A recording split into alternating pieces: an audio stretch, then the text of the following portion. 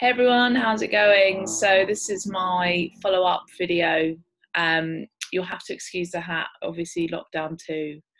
I haven't had the chance to get my hair done in a while. So we are like the first lockdown. I was rocking the hat quite a bit and the hat has made a comeback, which is a real sign of the times, right? So the first video we covered how to apply to a company, like job boards to go on, the best way to approach them. The next video was all about the art of the follow-up, like how many times you check into a company, just to see how your application's going, keeping an eye on them, first stage interview, how to nail that. So then let's get on to the next part of hopefully nailing yourself a job. So if you're invited in for a second stage interview, congratulations. This is where it starts to get quite exciting. So you've really impressed them. They can see potential. You've shared your salary expectations in the interview. That's okay with them. They've set you a design task, possibly. Now, this is your chance to shine. If you've been set a design task, I always advise people just to go for it. Like, really tackle the brief. I guess it's individual preference, but in an ideal world, if you really want this job, you don't want anything to be sent to this agency that you are not so proud of, because not only are you presenting this brief or this bit of work to them, they're going to be thinking, what were they going to send to our clients externally as a reflection on us? So design briefs, if you set those, are a really good way to flex your muscles, show your skills, and go for it. Now, some designers think, oh, I don't want to create work for free. Why should I have to do this for a design task? See it as an opportunity to challenge yourself. This could be a project that you could actually put in your portfolio as well, if it's for an interesting brand in the future, unless they get you to sign something that says that you can't. And just see it as an opportunity. You know, you're a creative, get stuck into this, go for it.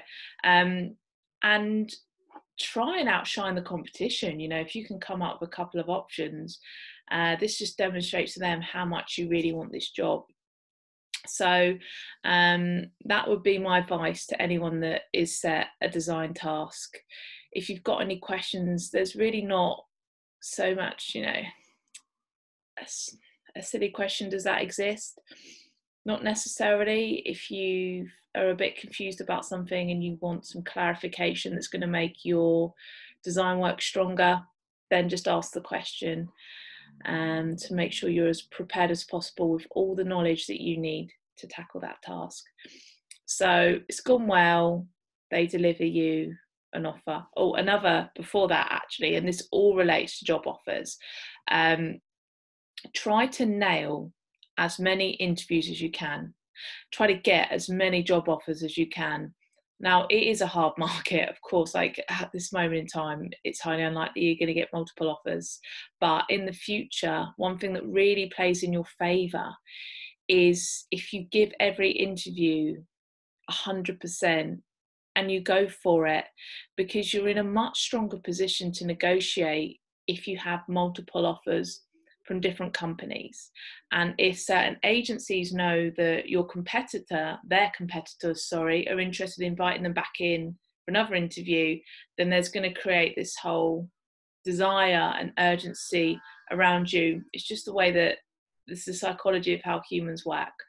So yeah, do your best, give 100% to every interview that you can. But then don't lead companies on at the same time. If you're really not interested in that company, it's better to be upfront and save people's time. But if you decide you're going to go for it, really go for it. As I said, if you do get multiple offers from different companies, you are a little bit more in the driving seat in regards to having a bit of wiggle room. So say, for instance, company A offered you 30k and company B offer you 35. There's a few questions you need to ask yourself. Now, as a designer and as a creative, it's highly unlikely that you're just in it purely for the money. You might be, and that's totally fine as well. But when you're presented an offer, there's a couple of things to think about. Number one, job title. Is it important to you that you're given a higher title? Another thing to consider, that if you're going from a smaller boutique agency where you're a senior designer there, chances are, if you're going for one of the much bigger agencies with more of a hierarchy and a structure, you could possibly be a middleweight within their structure. Be mindful of that, because I have, over the years, so many designers that have been a senior in their smaller boutique agency are lower level somewhere else, but it's not a step back. And this is something really important that you need to get your head around in regards to pivoting and maneuvering and working your way up in a variety of agencies. Okay, it's never a step back, it's always a way forward. And if you are working for a larger agency on bigger accounts with more variety and a faster pace, that's only going to grow you as a creative. So that's something you really need to think of. So yeah, decide a figure in your head. Now, in the first stage interview, you need to know what that salary is. There's no point you getting an offer and then changing your mind, because they've actually carried you through the entire process thinking there's a certain salary you want. And then if you then ask for a much more inflated number, it's not going to go down too well. Okay. But saying that, if you've got company A offers 30, company B offers 35, you said at the beginning you only wanted 30, but you've been offered more, find out if there's wiggle room.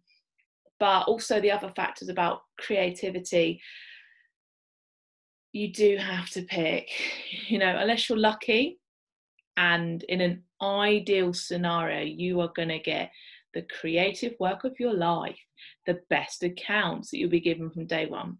I mean, again, there's a hierarchy in a system and agency where sometimes you have to earn those accounts. Things like holiday as well.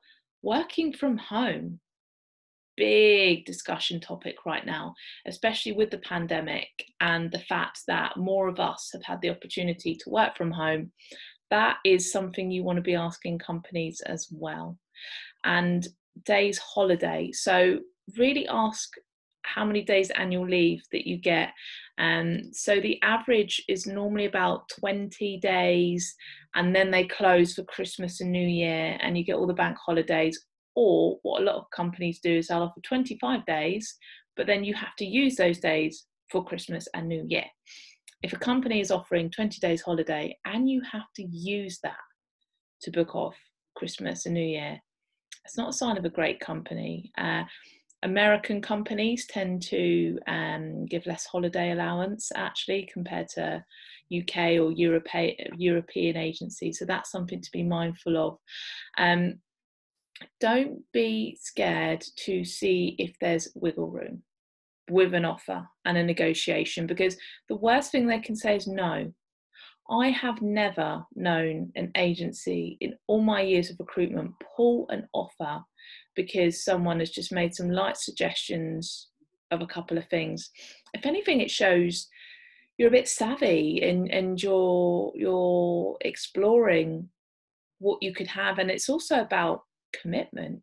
Just say to the agency, I want to stay with you and learn and grow and develop.